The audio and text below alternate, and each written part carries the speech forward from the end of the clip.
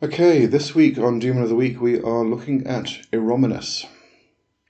Join me over on Patreon, where you will find all of my books, services and courses in the shop, blog posts, and the various tiers which you can explore.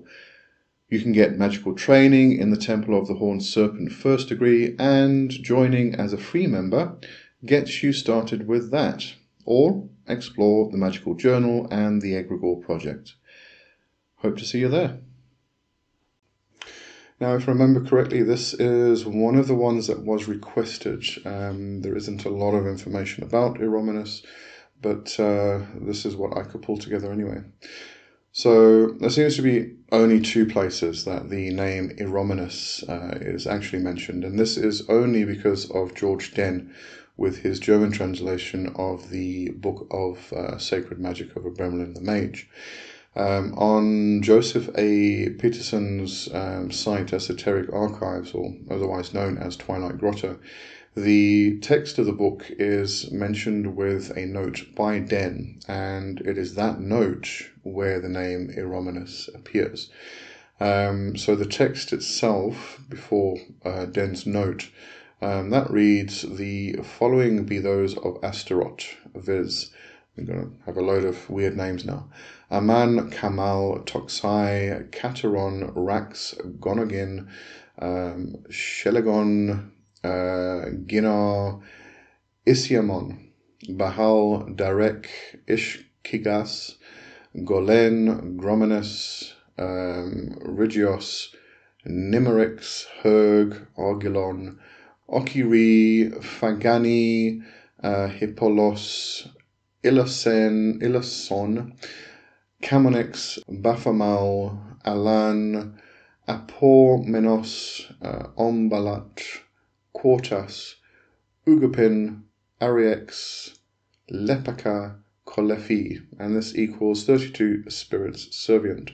So in the Den notes, those names are as follows: Aman, Kamal, Texai, Kateron, Rax, Shelegon, Giriar, Asianon, Bahal, Barak, Golog, Iromenis, Kigios, Nimerix, Hiri, Okurgi, Faguni, Hippolepos, Iloson, Camonix, Alaphi, Apormenos, Ombalafa, Garsas, Ugrupon, Gomagin, Argilon, Iarau, something like that, Lepacha, Kalotis,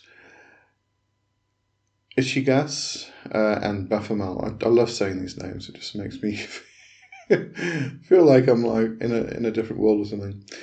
But anyway, after a series of elimination, you can deduce that Den's Iromenis is the original Gromenis from the original text anyway.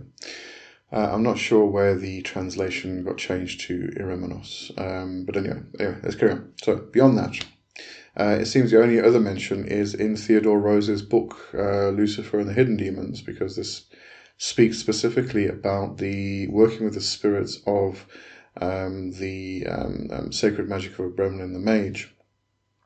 Now, just bear in mind that based on all of this, Rose's assertions are probably very much based in UPG. There's nothing wrong with UPG, but just bear that in mind.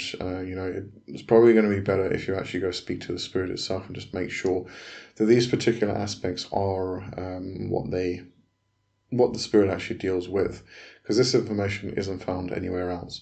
These spirits were part of the sacred magic of Abramelin the Mage, and that specific grimoire and that specific working where you are gaining knowledge and conversation with your holy guardian angel, and then you go on to the process of taking command of the various demons. And it works through a specific hierarchy, but there are hundreds and hundreds of demons in this grimoire, and nowhere is it listed what each one does. Okay, nowhere. So this is purely UPG. This is people going to the spirits themselves and asking, what can you help me with? So bear that in mind. UPG, nothing wrong with it, but it hasn't been tested by many people. Okay, just remember that when you work with them. So, having said that, in Rose's book, he mentions that you can work with Iromenis for an increase in luck when gambling. He goes on to explain that when you win at gambling, it brings an intense rush of pleasure. The ritual does not improve your skills for games that involve skill as well as chance, but improves your fortune. Improved fortune does not guarantee a win, but if you are going to gamble, you would be a fool to absent magic from your activity. That I find a bit confusing, but that's what it says. And then also the second part of this, if you want to work with this particular spirit, also brings financial loss to those who build their success on your work or ideas or reputation. And further goes on to explain that when someone or somebody has built their business by using your abilities, reputation, or even your name, you may wish them great harm. If you do wish to cause them harm for leeching off you, this power will bring many instances of damaging financial loss. All right, so that's really it for Iromenis, and not much really more I can say about that. So thanks for watching, and I'll be back next week with more. Cheerio. Bye-bye.